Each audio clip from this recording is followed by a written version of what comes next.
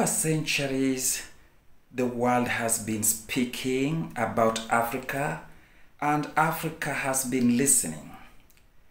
This is the time Africa must speak and the world must listen. I want to believe that Africa has all it takes to become or to join the world economic superpowers. I do believe that this belief is not far from the reality. However, still I would like to give a quick anthology about what Africa contains in terms of intellectual capital as well as human resources that Africa has not been missing from many years back in history.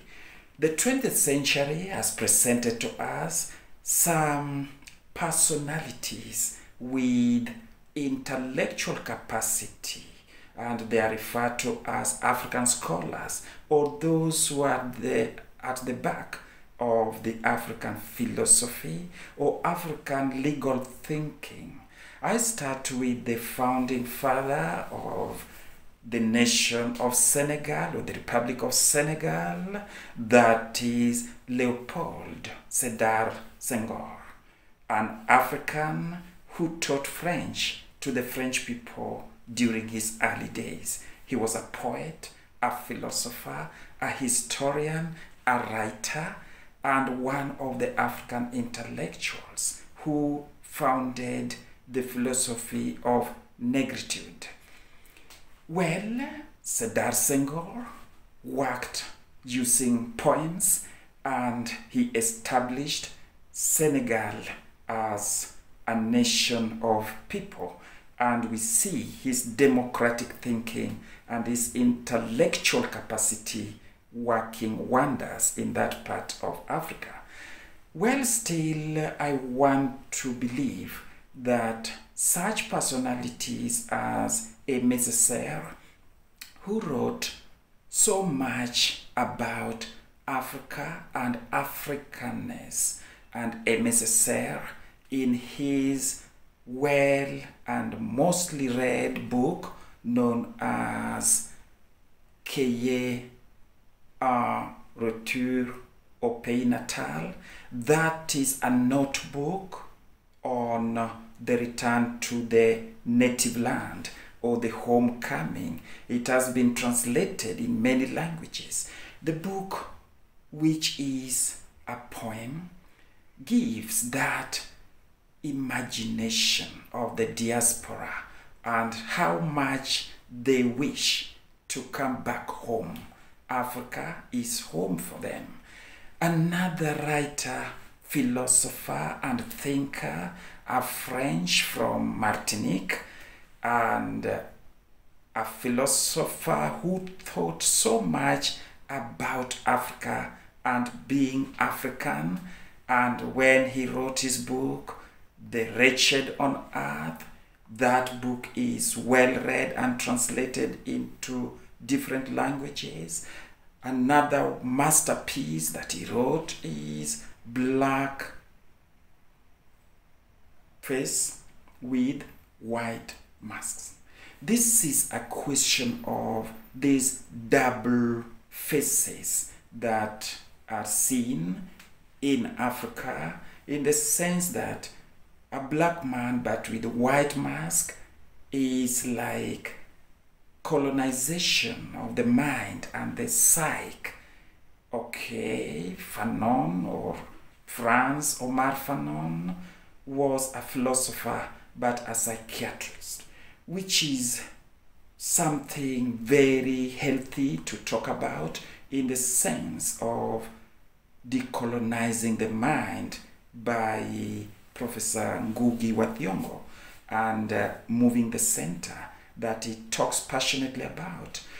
We have so much of such brilliant African sons and daughters, those who have impressed the world with their thinking, philosophical thinking, and in this case it challenges the perception that Africa is pre-logical, Africa is pre-legal, just to mean that Africans cannot generate rational thinking that would be considered as philosophical thinking or philosophical ideas. In the same note, we see the reactions towards the African customary law by non-Africans who refer to it as repugnant or against the general morality or against the humanity.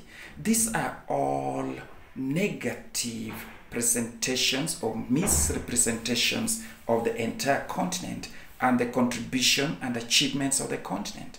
The continent has achieved so much that the world must be cognizant of.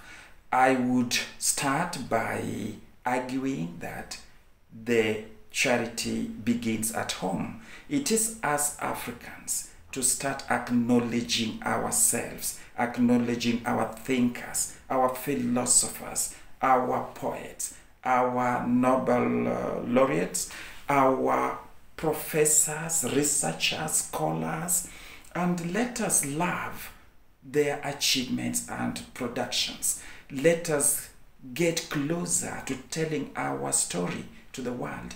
The world is ready to listen. Let us be sure of this. But unfortunately, or rather paradoxically, in Africa, some of those intellectual and highly valued personalities do not find an enabling environment back at home. This is what I refer to as the cultural gap, and what is causing what people refer to generally as brain drainage. That is, such brilliant brains seeking survival outside the continent. Some are forced to be in exile by their governments. Some are deported forcefully. Some are psychologically put under pressure to leave the continent. This would be something indeed very sad and not worth talking about. What I would like to address here is, as Africans, we must be the first to appreciate our cultures, to appreciate what our culture has generated, what it has produced. Professor Maathai Wangari from Kenya, who won a Nobel Peace Prize on the environment and the first African woman to be given that global recognition. We still have so many.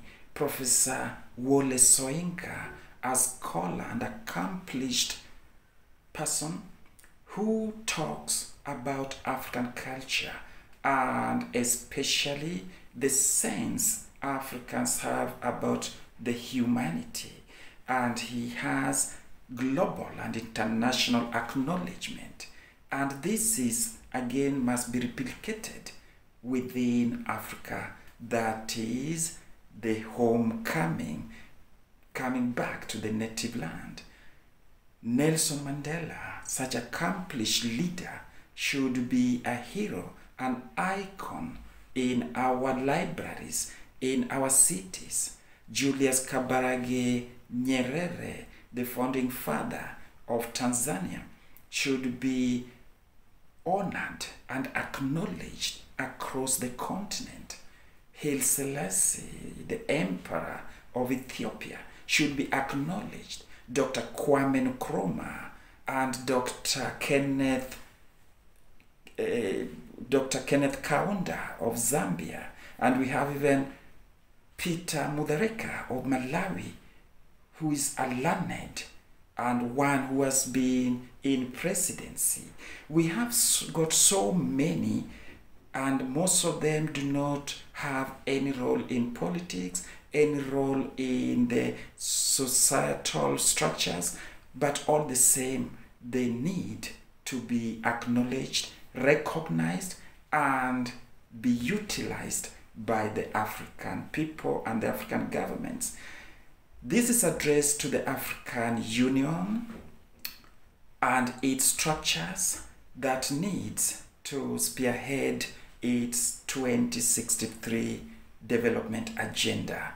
If this means prosperity for the continent, more solidarity, more integration of the continent, it must mean so much about individual Africans.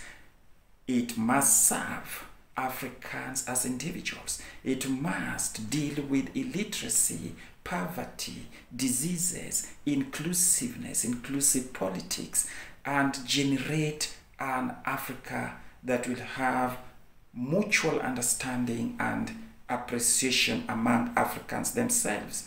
Before we think of free market Africa, before we think of African economic superpower, African technological superpower, Africa that would be launching satellite into the international space, we must think of the standards and status of the individual Africans living in Africa.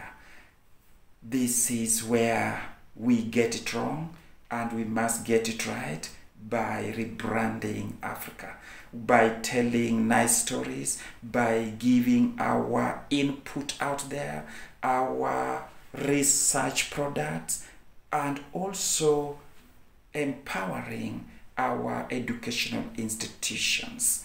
The lecturers, teachers, educators, professors, scholars, they need to be acknowledged and recognized by the bigger institutions.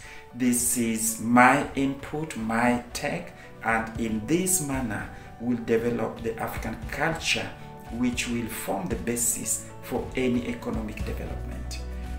Peter here, University of Nairobi School of Law, Kisumu campus. I ask you to sign up and join our intellectual conversations. Thank you for watching, and bye.